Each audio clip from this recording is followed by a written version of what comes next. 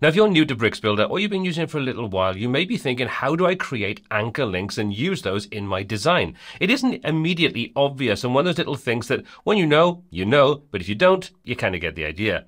So let me show you first of all what an anchor link is, how you can use it, and then we'll see how easy it is to actually set one up and apply smooth scrolling to it.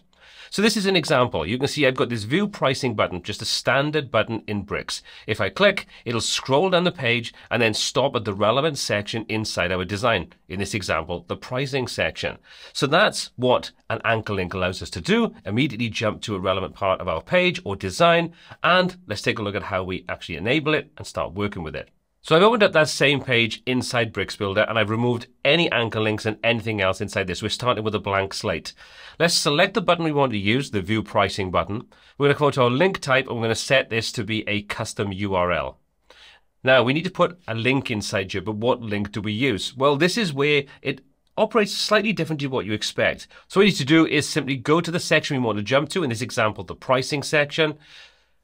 With that selected, make sure we have no global class selected, just deselect that. And you see this gives us the unique ID. All we need to do is copy this, and you can use this option, or we can just use the copy CSS ID from here.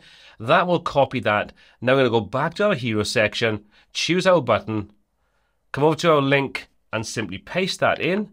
And you see that push the little hash symbol or pound symbol if you're in the US, and then it puts in the relevant CSS ID. Let's save this and test this out on the front of our site.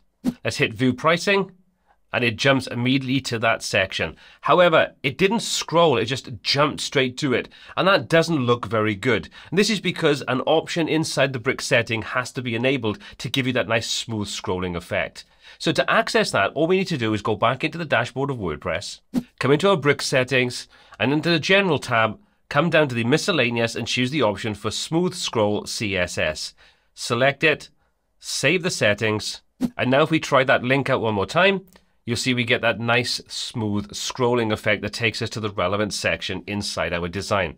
So that's how easy it is to add these anchor links in and apply the CSS smooth scroll to make everything look pretty smooth and pro. If you want to learn more about working with Bricks Builder, check out this link with a playlist. There's tons of options inside there to get you up running and get more at Bricks. As always, all applicable links in the description. My name is Paul C. This is WPTuts. Until next time, take care.